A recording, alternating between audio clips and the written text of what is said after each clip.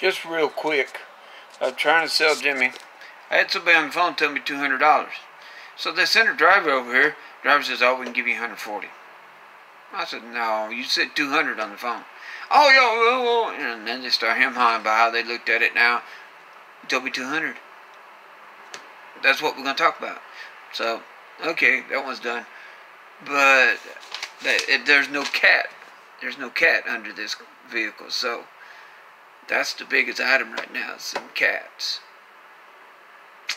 Yeah, and I'm sure that the kids that had this car burned unleaded and clogged up the cat, so they pulled it and straight piped it.